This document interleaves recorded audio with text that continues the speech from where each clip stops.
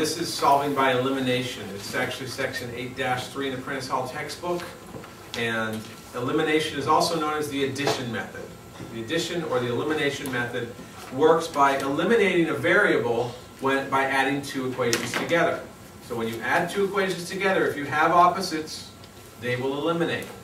Once they're eliminated, you can solve for the other variable, and then once you have the value of that variable, plug it back in to get your other variable. You're going to get two coordinates, and then you'll get your point as a solution. But in some cases, there are different cases of solution sets. Sometimes you'll get one solution, a graph that crosses like that. Other times, you'll get no solution. In other words, you'll work all this stuff out, and you'll get an absurd statement like 0 equals 5. And that means no solution, and you're going to get parallel lines. The last case that you get is if you get a situation which makes complete sense all the time, like 5 equals 5. It's always true. So then you get a line on top of one another. It's your born identity of math, okay? So let's go ahead without any further ado and see what we get with this one. Noticing the first step that we need to do in all these questions is to what? The elimination method. Yeah, that's the whole thing. But what's our first step? Identify the opposites. Identify the opposites, if there are any, okay? Are there any opposites here? They're all opposites. They're all opposites.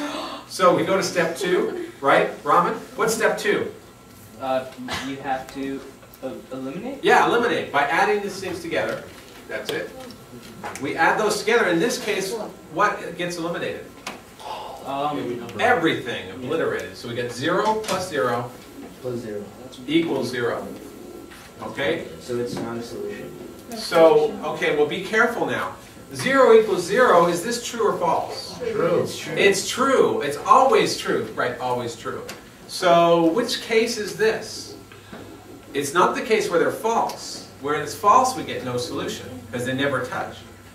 This is always true. Think about it. The identities are the same. They may look different, but these two lines look different.